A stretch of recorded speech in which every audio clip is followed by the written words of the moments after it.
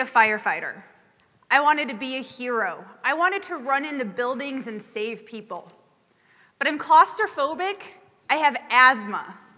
This is the closest that I get to driving a fire truck. So I settled on a career in psychology. While getting my graduate degree, I volunteered as a crisis responder for the fire department, and that got me introduced to the dispatch department. I sent in my application, and 10 months later, I got hired. And I was back in college. My life consisted of quizzes, binders, and over 1,000 note cards. I went on vacation, I brought my note cards. I studied all the time. Our dispatch center takes care of fire and medical calls throughout the valley. We cover 20 different fire departments in 27 jurisdictions. It's pretty much all of Maricopa County. As an incident taker, you answer the phone and you get calls from public agencies, from the private sector, and from clients.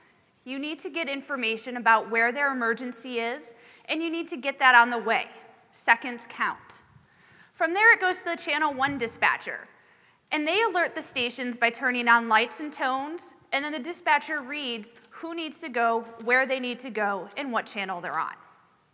From there, it goes to a tactical radio operator. The radio operator listens to 2 to 12 channels at a time, and they have a screen very similar to this black one. They're responsible for documenting in the call and getting additional resources when they're needed. Every day is different. I get to deliver babies. One day I'm delivering a baby on the side of the road at the I-17 on the phone, and the next minute I'm helping an elderly lady figure out how to change the battery in her smoke detector so the darn thing will just go off. You have to be prepared for every type of call. That's why we go through so much training. We hear a lot. We hear a lot of terrible stuff. We hear the screams and cries of mothers when they pull their babies lifeless out of the pools. We hear people take their last breath as they die on the phone when talking to us. This job is not for everybody. You have to have a strong sense of self and good coping skills. I run, I hike, I have awesome animals. I have a family and friends that support me, especially when I need it. And at work, we eat. We eat a lot. We cook meals for each other. We watch TV. They encourage us to do things on our downtime because we need normalcy while we're on the job. We celebrate each other. We celebrate promotions, weddings, babies. We come together as a team and buy pink t-shirts when our coworker is diagnosed with stage 3 breast cancer.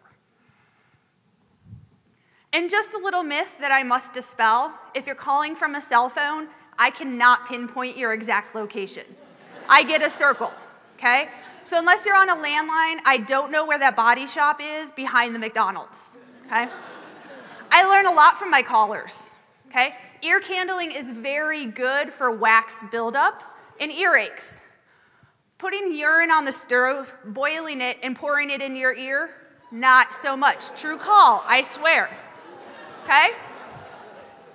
Shift work is tough, okay?